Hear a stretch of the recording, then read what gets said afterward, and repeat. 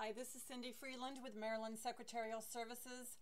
Today I'd like to show you how you can delete a page and also change the page name for your Facebook business page. This is my Facebook business page here, and you'd go up to the top and click Edit Page. Then you would click Manage Permissions, and Manage Permissions here is the page that you would go down to the bottom where it says Delete Page, and this is if you want to delete your business page permanently. So think about it. Be sure that you want to delete it before you click this button, because it'll be gone forever.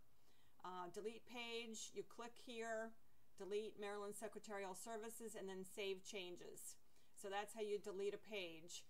If you want to change the page name, let's say you have a lot of people that are fans of your page and you just need to change the page name, you would go to Basic Information, and here where it says Name, mine is Maryland Secretarial Services, you can click on Request Change,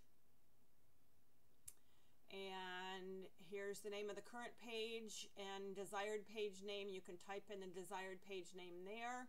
They want to know the reason why you want to change it, and then you would click Send, and hopefully within a couple of days they will approve it or they'll send you a response.